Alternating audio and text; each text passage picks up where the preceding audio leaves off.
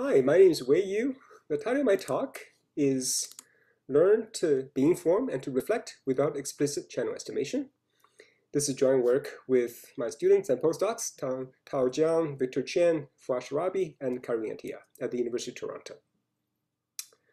So this talk is about how to use machine learning to optimize wireless communication systems. So here's an example of a massive MIMO millimeter wave system, where the idea is that you need to design the pre-coding matrix at the base station in order to focus electromagnetic wave toward the intended users. Now, conventional communication systems are always designed as a two-step process. We first estimate the channel, then based on the estimated channel, we perform system optimization. But the channel estimation problem for massive MIMO system is challenging because we have large number of antenna array and large number of antennas and large number of users. And the main question that we ask in this talk is, can we use machine learning to bypass channel estimation and directly optimize the system? So here's another example where channel estimation is challenging. So this is a so-called intelligent reflected surface environment. The idea is that we have a surface comprised of a large number of intelligent scatters, and we could adjust the phase shifts in these scatter elements in order to refocusing the electromagnetic wave toward the intended users. So this is ideally suited for passive beamforming. And so because the overall system, the overall wireless propagation environment can be enhanced by these adjustable phase shifts. But the design of this RS system is also challenging. This is because the RS cannot perform active transmission, signal transmission, and reception. And further, we have large number of passive elements, so there are lots of channel coefficients to estimate. And further, even if you have estimated the channel, the system optimization is also challenging because we have a high dimensional problem, and those problems are typically non-convex. So in this talk, we're going to look into a way of optimizing a system objective based on receive pilots, but without explicit channel estimation. And we see that by bypassing channel estimation step, this machine learning approach can provide a significant advantage. So we can think about what machine learning is versus mathematical programming. The traditional optimization approach to wireless communication system design always require highly structured models over well-defined problems. But finding the solution efficiently rely on specific and often convex optimization landscape. So the model defines the landscape, and once the landscape is defined, then you can find the parameter that that gives the optimized solution. But instead of this model then to optimize approach, we can think of a neural network approach that could map directly from the model parameter to the optimized solution. And this is because when we think about it, what the mathematical algorithm is that an algorithm is basically a mapping from a problem instance to an optimized solution. So we could conceivably train a neural network to mimic this mapping. And when a new problem comes along, then we can just run this neural network to get a desired solution. So let's see how to apply this to the RS system. You see, traditionally, communication engineers have invested heavily on channel models. But models are inherently only an approximation of the reality, and the model parameter need to be estimated, and there's inherent estimation error. So what machine learning approach allows us to do is to skip modeling stage and to pursue an end-to-end communication system design. And the main advantage is that it allows us to directly optimize without intermediate channel estimation step.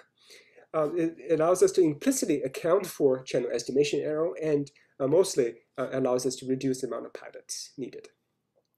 But there are also different challenges associated with the machine learning approach.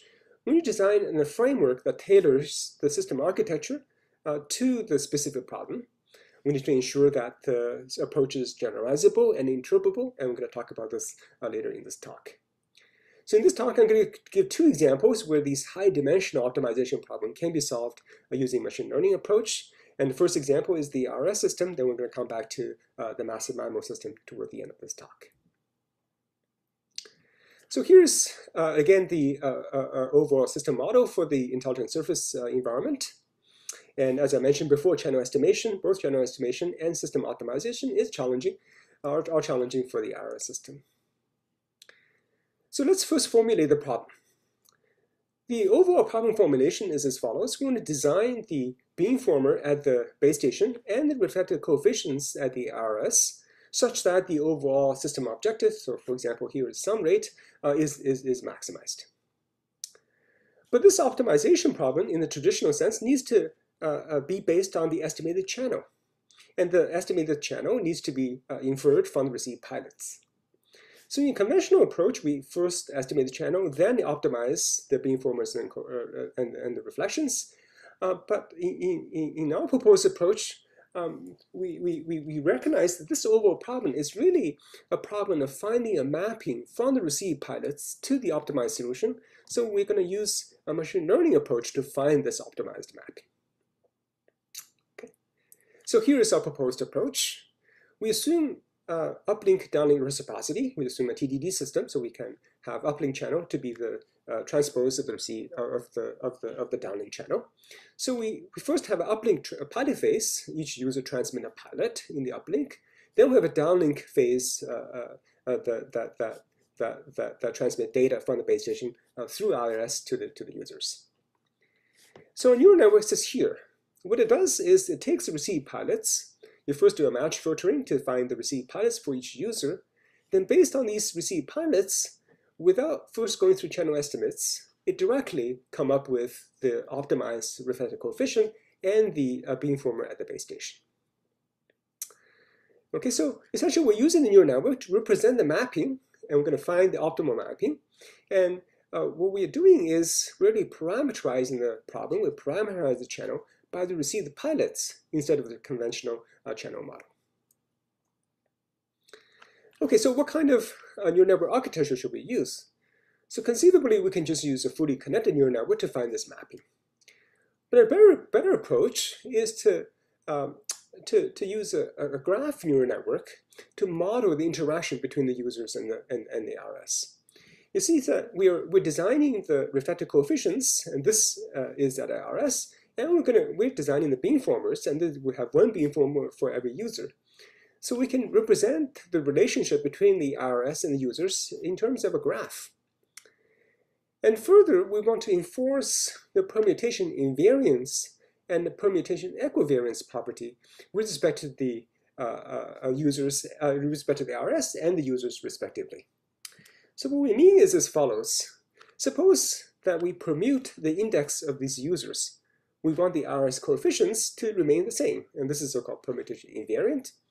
And further, if we permute the indices of these users, we want the beamformers to permute in the same way. So this is what we mean by permutation equivariance. So here's an example of a graph neural network architecture that enforces this permutation invariance and equivariance. So we have D layers, but we have a K different path, one for every user, and we have a separate path for the RS. So what we design is we can design these aggregation and combination units in such a way that the permutations of the inputs is invariant, the output is invariant with respect to the permutation of the inputs. Okay.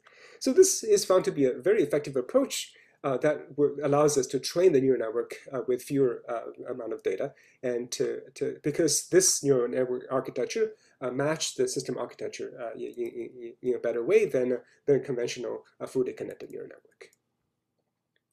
So here's how the system performs. So here's some simulation setting of a base station with an RS with number of users.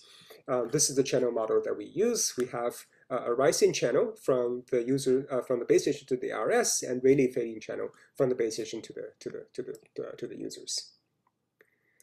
So here is the downlink sum rate as a function of the amount of pilots that we use. So the red curve is the proposed RS approach, and this is can be compared with the blue curve. This is the traditional channel estimation followed by optimization approach. We see that the sum rate, at the same sum rate, we save considerable amount of pilots. So also interesting is this black curve. So here we use a neural network to explicitly estimate the channel. And once the channel is estimated, then we perform the conventional optimization. You see that the combined approach that bypass channel estimation performs much better in the sense that it saves a considerable amount of pilots. Another important advantage of the neural network is that it's able to incorporate lots of any kind of sighting information. So here's an example of a neural network that incorporates locations of the users as sighting information. You see that we can further save pilots if this additional sighting information is provided as input to the neural network. We would like to also interpret the solution from the graph neural network. We're going to take a look at the array response at the base station and the array response at the RS, and to see what the solution actually gives us. So here's an example of a single user at two different locations, scenario 1 and scenario 2. And let's look at what kind of array response did the base station get, and what kind of array response does IRS get as a function of the location. So here is the simulation results from the IRS, and here is the array response for the base station. You see that the RS is able to focus exactly at where this location of the user is. So here location is parameterized by the azimuth and elevation angles. And when the user moves to a different location, it goes to a different, it's now focusing to a different location. On the other hand, at the base station always focuses its electromagnetic radiation toward the RS because it's relying on the RS to do the reflection. Okay, so you see here that the base station and RS is doing sensible things. We're getting interpretable results. Here's another example of three-user system. Here we're maximizing minimum rate. So here we're plotting the base station array response as well as the RS response. These are the location of the three users. You see that again the RS is focusing its beam toward these three different locations. Interestingly, the power of the focusing is different for the three users because this is a more challenging environment than just a single user system. But what is it doing is it's actually able to join and design the beamformer and the reflective coefficient design so that whenever we have a weaker amount of focusing by RS, we use a larger base station array response to compensate so that the overall signal-to-noise ratio is about the same for all three users. Okay, this makes sense because we're maximizing the minimum rate. Okay, so this is about the RS. Now let's go back to the millimeter wave massive MIMO system and to show that the similar approach can also be applied to the massive MIMO system. So now if you have a TDD system, time division duplex massive MIMO system, then the same kind of approach can also be applied. But what if we have an FDD system? So this means that the channel estimation needs to happen in the downlink, then the user needs to estimate the channel, then feedback the estimated channel to the base station in order for the base station to do pre-coding. So this is a more challenging system because now we have to do channel estimation. Then we also have the quantization and feedback stage at each user. So the intelligence is not at the edge. Then this quantized channel needs to be fed back to the base station for the base station to do multi-user pre-coding. But again, we can use a neural network approach. What we can do is we can put a neural network at the user side and put a neural network at the base station side so that this set of neural networks can jointly work together subject to the quantization rate constraints in order to maximize the overall objective. So again, we don't explicitly do channel estimation, rather we do this feedback, quantization feedback, and the pre-coding together by training this overall neural network together in order to maximize this objective. And that's more effective than the explicit channel estimation approach. So here's some numerical results. So here is the sum rate as a function of feedback capacity. You see that this is the neural network approach. It outperforms all the explicit channel estimation or the conventional approach in terms of saving the pilots. Okay, so this dashed curve is using neural network first to estimate the channel, then to optimize the system. This is a combined approach that combines the channel estimation and system optimization. So let me summarize this talk. The traditional paradigm for communication system design is to model then to optimize. But what machine learning allows us to do is to be data-driven. We showed that we can perform multi-user beamforming and reflective coefficient design without explicit channel estimation for the RS system. And we can also do channel estimation, feedback, and pre-coding without an explicit channel model. The key advantage is that we are able to account for model uncertainty and channel estimation error. And the key issues are generalizability, interpretability, and the neural network architecture which we have addressed in this talk. How far can we push machine learning? It's a very interesting question, and there are many open questions, open problems. I think this is an extremely interesting area for future wireless communication system design. So let me conclude this talk by showing these two references where the material for this talk is based. Thank you very much for your attention.